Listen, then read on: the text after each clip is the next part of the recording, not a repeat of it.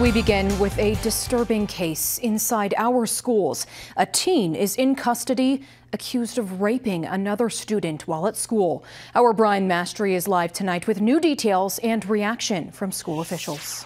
Aaron, because of the sensitive nature of the case, we're attempting to share only what's necessary to understand the gravity of these allegations. The male suspect is 14, a student at Westside High. The female victim is also a student at Westside High School. Investigators say this happened last Friday afternoon between 12:30 and 1 o'clock inside the school.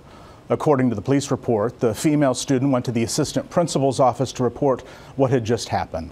One source tells 6 on Your Side that another male student stood by the door as a lookout.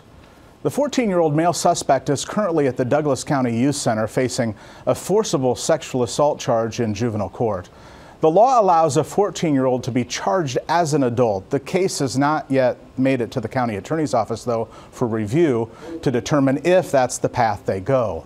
Westside security cameras were reviewed by Westside staff, according to the police report. Now, that tells me these individuals could be seen coming or going through a specific door at the school, potentially backing up the victim's allegations.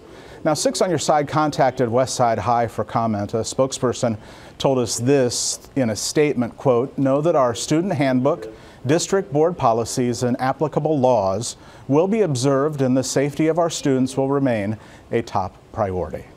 They also added that because of the sensitive nature of the case, they will not give any more information right now.